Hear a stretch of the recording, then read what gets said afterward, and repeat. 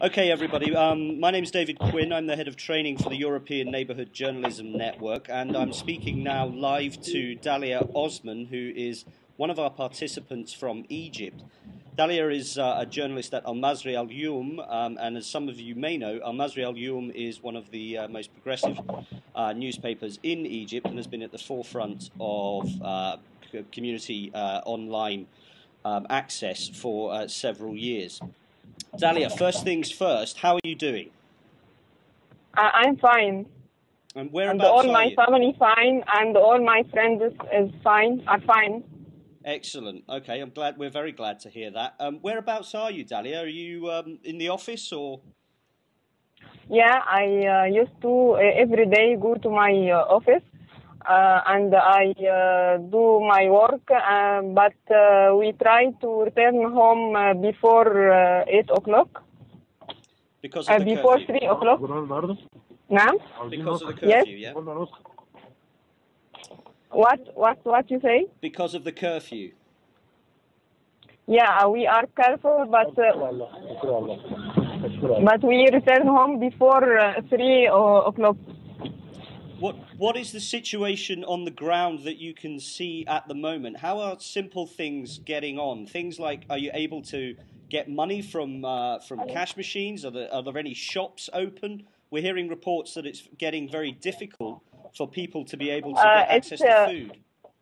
Yeah, it's too difficult to get money from the machine or from the bank. But they said that after 48 hours we will can get money from the cash machine.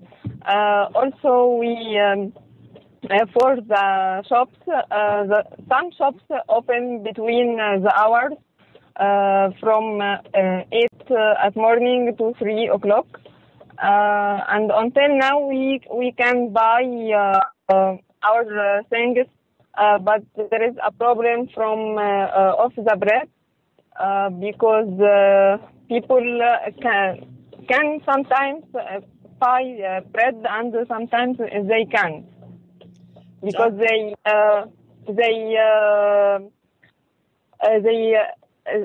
shops of the bread, after 3 o'clock it was closed.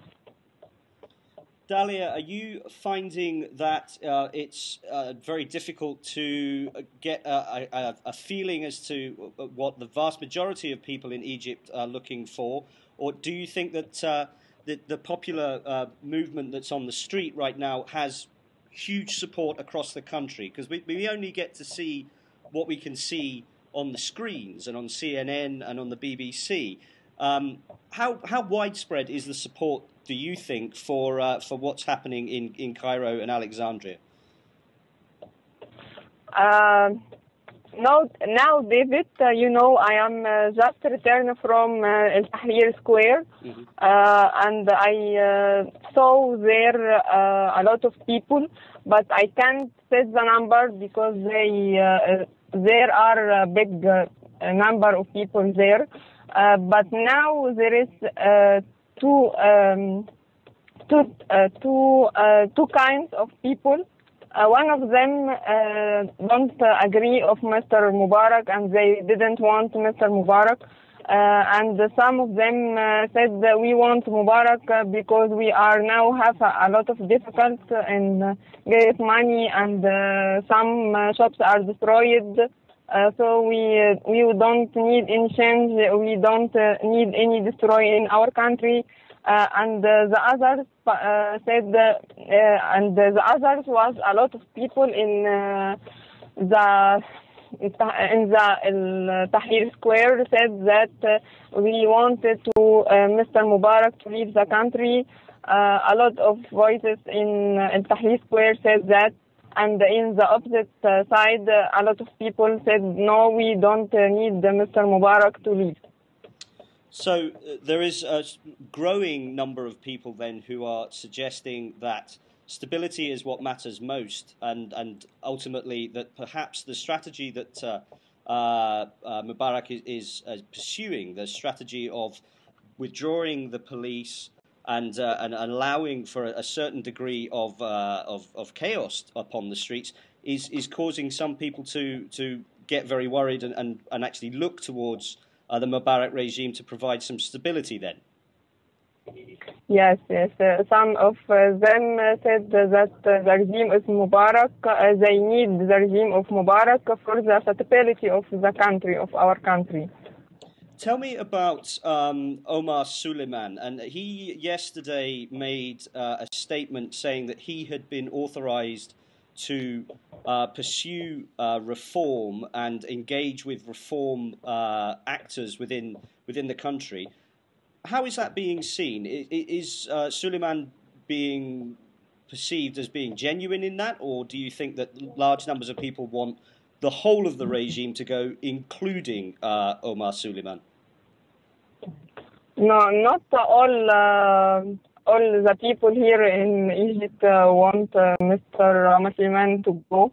As you see in the screen, and the BBC and CNN and other and the Arabiya television, that the people who are in Tahrir Square says that they didn't want anything from Mr. Mubarak related with the regime of Mr. Mubarak, like the new government which he made, like Omar Suleiman, but most of people in the street in Egypt said that Mr. Omar Suleiman is good, is a good man, and we want him.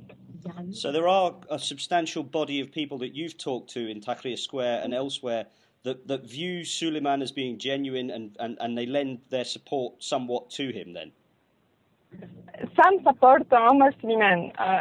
The people here in Egypt, in the street, the people in the street here in Egypt says that support Omar Suleiman, but the people in the square in the Tahrir said we don't need anything related with the regime of Mr. Mubarak. So the people, the men or the women who was in street, not in the Tahrir Square, like Mr. Omar Suleiman. So it's still a divided picture to some degree out in the street. Dalia, what I was going to ask is there's a lot of consideration here in Britain and in the US and across Western Europe about the role of the Muslim Brotherhood and whether or not the Muslim Brotherhood will come to the fore in these protests, and whether or not the Muslim Brotherhood will, in effect, pick up the pieces in the coming weeks and months. The concern, obviously, is that the Muslim Brotherhood poses to some a picture of religious fundamentalism. What's the attitude on the street towards the Muslim Brotherhood of the people that you've been talking to? The Muslim Brotherhood here, they didn't play any role to appreciate the people to go to Tahrir Square. They not related with what happened. The people who are in Tahrir Square not related with the Muslim Brotherhood. They are people. There are young people not related with any parties, not related with the Muslim Brotherhood. This situation now not related with Muslim Brotherhood. Finally, what happened not related with any party, not related with any Muslim Brotherhood, not related with anyone. The all people who are in the Tahrir Square are the people from or a part from our country, not related with any party, not related with Muslim Brotherhood. So an organic movement that represents a broad spectrum of Egyptian society then. Finally, Dalia, I was just going to ask you: do you how long do you think these protests can go on for? Given that we haven't really seen much movement from the Mubarak regime, apart from Omar Suleiman's statement yesterday. How long can people keep doing this? I mean, we see the number of people getting bigger and bigger, and today the proposed million-man march in Alex. We can't expect the time. We can't expect that because now the requests of people are now different. They asked to give Mubarak and to a court and asked him about what he made from the country. Some of them said we didn't want Mubarak and we wanted him to leave. There are now a lot of requests. Okay, well, we can't expect about the time. We can't expect it.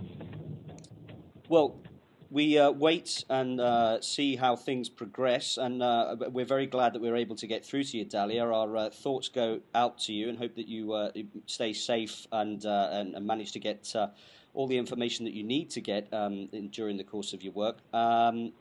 Best to everybody at Al Masri Al Yum, and we'll be in touch very soon. Yeah, okay. Thank you, David. Thank you, and bye. Take care now. Yeah, I will. Thank you. Bye-bye.